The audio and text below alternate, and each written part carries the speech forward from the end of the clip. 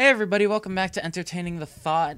It's been a while since I've done a vlog, and when I vlog, I usually talk about anime, so this time is no different. It's been about a year, I think, because I think that was when I started watching FMA. It's been about a year since I started watching anime on a regular basis, and since then I've seen about 15 to 18 series that I haven't seen before, along with some movies. And one of them, which I just watched this week, actually, was The Melancholy of Haruhi Suzumiya, which is obviously very popular. And the first season is very critically acclaimed and also majorly popular among fans. So, uh, I watched season one and I loved it. I loved the tone that the series has. The pacing of the broadcast order, not chronological, but the broadcast order is perfect in my opinion. I love the music. The animation is gorgeous.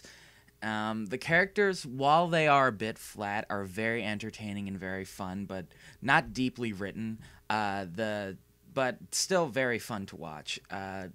The jokes are funny. It's got very well written dialogue, and I love the voice acting in this show. This is some of the best English dub I've ever heard. It's really good. So I was just like, wow. I usually don't like the slice of life high school stuff, but this is really good. I really like this. So I decided, all right, second season, word. So I'm gonna watch the second season. And so I go on my anime list. I update my anime list, and I look at the season two, and I was just like, all right, I'll look at the forum, see just to see what the topics are. And there was a lot of hate and vitriol and bile about this one arc at the beginning of season two called Endless Eight. And I was reading all this stuff, and it was just like, oh my god, they were trolling us, and it was such a betrayal to the fans. How could KyoAni do this? And like all this like really like angry stuff. So I was like, holy crap, what the hell happened? And I was just like, I know nothing about this Endless Eight, and I kind of don't want to know right now. I kind of just want to dive into it. All I know is that it's really bad, and that the voice actor for, the Seiyu rather, for Haruhi apologized for it. One of the former directors apologized for it, and ratings and DVD sales went down all because of this one arc. And I'm just like, I gotta watch this. Like, I don't want to know anything about this. I just gotta watch it. And so I watched it, and I gotta admit, I was trying to go into it being like, this isn't that bad. Y'all are just, this isn't awful. You want to see awful fucking Crystal Skull or something like that. I just wanted to be, I guess I just wanted to be like, this isn't that bad. You guys don't have any right to complain. Look, they're giving you new stuff. This is the creators. If you don't like it, fine, but there's no need to expel this much hatred for it. Well, I finished the Endless Eight last night, and I actually watched it all in one sitting. And yeah, it's pretty bad. It's not very good. Um,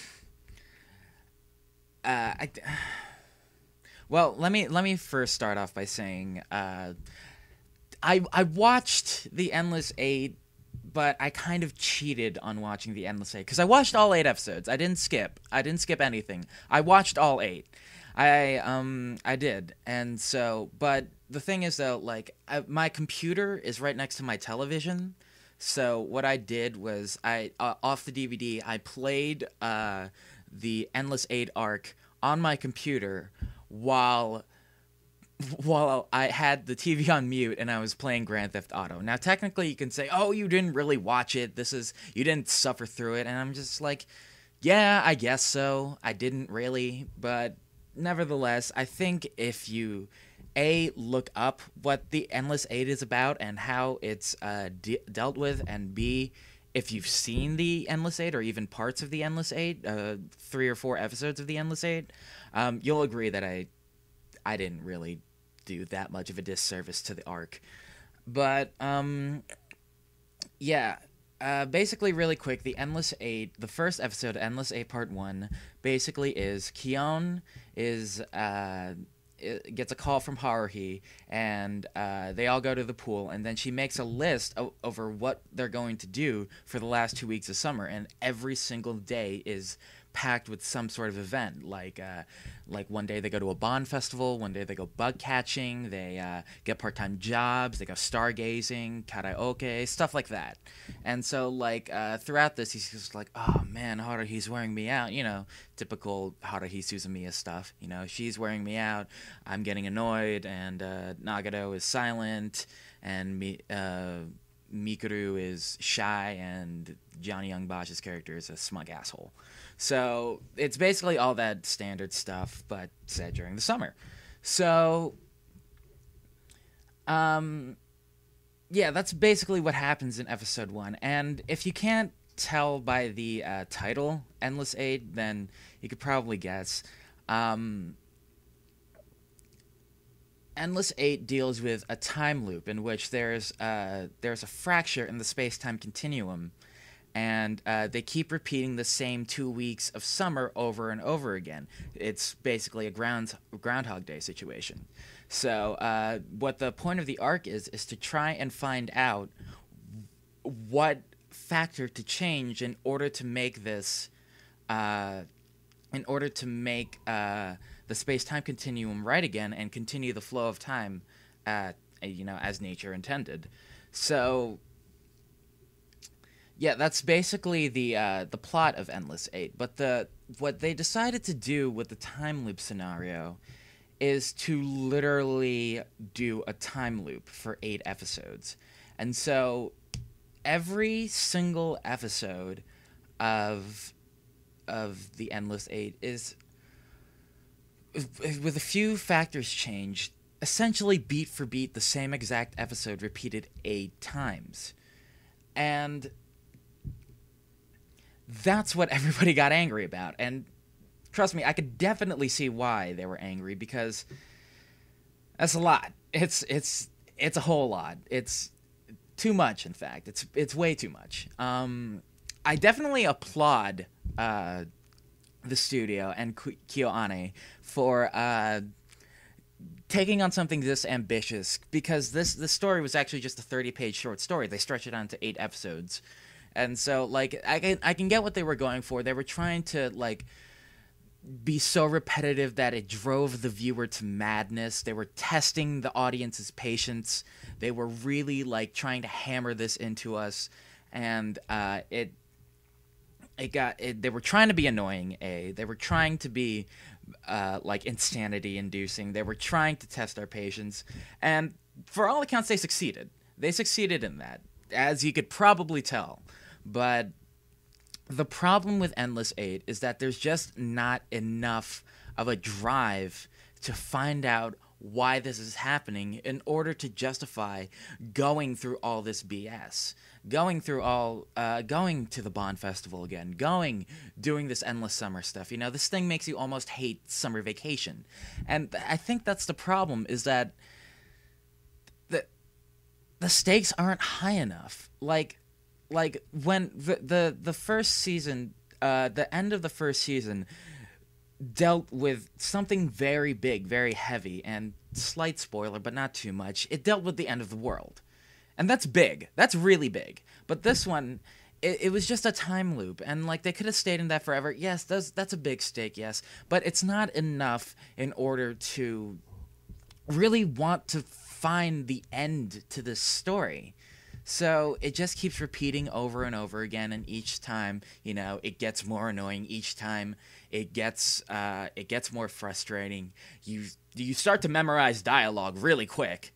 I was spouting off lines like that exactly in time with them. So you get to know this story very well, and I guess like I said, the problem is that there's not enough of a drive to find out what's going on in order to want to continue being interested in this time loop story. And also the fact that 8 is way too much. In this case, 8 is not enough. 8 is way too much. This should have been endless 5 at the most, 4 or 5. I think like one episode, the intro, 2 episodes of repeating, 2 episodes repeating, and then maybe one of those episodes they figure out, oh my god, time loop. Fourth episode, it would be the finale or another repeat, and then 5 would be that. I think 5 would be the good number for frustrating the fans enough while all like getting them to that point that you need them at, and also resolving it well and getting your point across. But 8 was just way too much. At a point, you just stopped caring, but like I kept going because I was just like, this is what they intend to do, and I intend to see it through because this is what they wanted to do, and I understand that. And so like this actually this kind of reminded me of Tree of Life, because like I had a lot of the same feelings that I had while watching Tree of Life. Tree of Life, I was very intrigued the first maybe like 40 minutes, and then by the end I just wanted this thing to end, and that is exactly what happened with Endless 8. It was in fact the same exact thing with Endless 8. Endless 8 is the Tree of Life of anime, and so yeah, like I appreciate what they're trying to do, and it was a very bold tactic, very brave, very daring. But it was just an experiment that failed because they didn't bank on the fact that people's patience, especially when you're doing a weekly show and one that's as popular and as beloved as this, they didn't bank on the fact that they would be able to try people's patience that much, and that's why ratings dropped, and that's why DVD sales dropped. And so yeah, the Endless 8 was definitely interesting, and I definitely enjoyed watching it. So, I would say about 60% of it I actually enjoyed, because I thought it was pretty funny, and I actually really liked the ending. I thought the ending was really funny. I knew it was going to be extremely disappointing, but it was still really funny. But the problem was just that it was too long, too boring, way too repetitive, and it was just a failed experiment. Now, I heard that these episodes were commissioned because they didn't want to cut too much out of the disappearance of Haruhi Suzumiya, and they released that as a movie. And I think it just got licensed and came out here last year in 2011, and that was. And they didn't want to cut out too much of that in this season, so this is why they commissioned these 8 episodes, which is fine. But if they were going to do 8 episodes, they either A, should have done something to spice it up each time, like maybe like do a completely different animation style for some of the episodes. Like one episode is regular Haruhi Suzumiya animation, and then one episode is like a black and white manga style. Maybe one episode is like Americanized. One of them is like really sketchy, kind of like I forget the name of the director, but he did Kids Story. Maybe one CG. Like they could have done a lot to maybe spice it up like that. Another thing they could have done is instead of airing the show in broadcast order, you air it the way in chronological order. Rather, you mix it up, kind of like what they did with the first season when they aired it, and then go from there. And that way, it would have been broken up with the Sai of Haruhi Suzumiya, which I haven't started watching yet, but I am about to. And if they did that, I think people would have been a little more forgiving of it. But by doing this, by making a row of 8 episodes that were all essentially the same episodes, even though they reanimated them, I have no idea why they did that. That was a waste of money. It drove their point home, but too much, and it was to their detriment. And even though I kind of enjoyed watching it, and I enjoyed like the feelings of paranoia, the feelings of insanity, the feelings of frustration, it was just completely unnecessary, and I definitely see why people stopped watching, because that is a lot to deal with. But overall, I still love the first season, and I'm still looking forward to watching the Sai of Haruhi Suzumiya and the disappearance of Haruhi Suzumiya. and I really love the first season. The first season is just it. I think it might be in my top 10 of anime. I really, really like it. So, yeah, it's just the Endless Eight was just a failed experiment, and it's unfortunate that they tried something new and it didn't work out, but they just went about it the completely wrong way, and there really is no defending it. It is what it is, and my opinion and most other people's opinion, if you want to get the full experience, I guess you can watch all 8.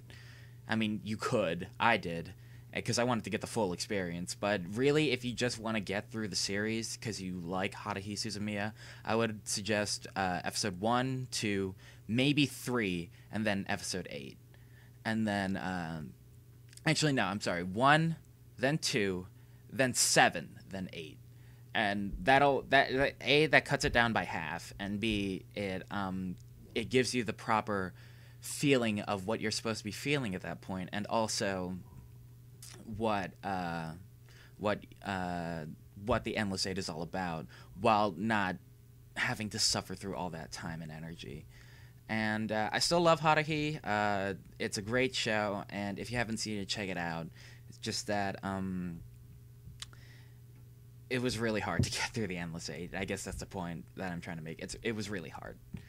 And yeah, that's about it. Can't wait to see Sai of Haruhi Suzumiya and Disappearance of Haruhi Suzumiya. Hopefully those are really good.